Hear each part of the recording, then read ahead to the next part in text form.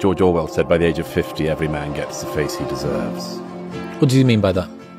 There's a certain age, it might not be 50 now, but it's a certain age where you do show your life on your face. Oh yeah, I mean, for instance, somebody who's very profoundly depressed for a long time, it writes itself across the face. It writes itself in their eyes, I think. Particularly unhappiness writes itself on somebody's face. Joy does as well. I mean, if somebody smiles a lot, they have laugh lines. Yeah. You know, there's a great truth in it.